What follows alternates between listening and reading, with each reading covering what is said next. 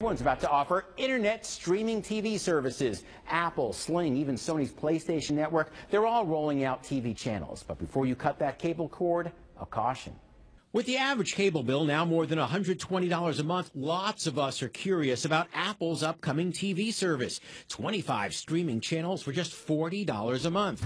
HBO is also unveiling a streaming service for $15 a month.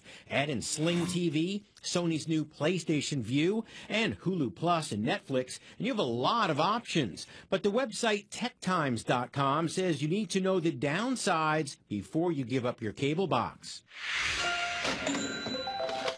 So from the Doesn't That Stink file, how cutting the cord can cost you a lot more than you think.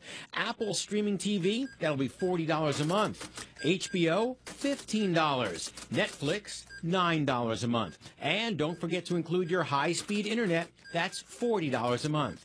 You're now up to $105 a month, which may leave you saying, doesn't that stink?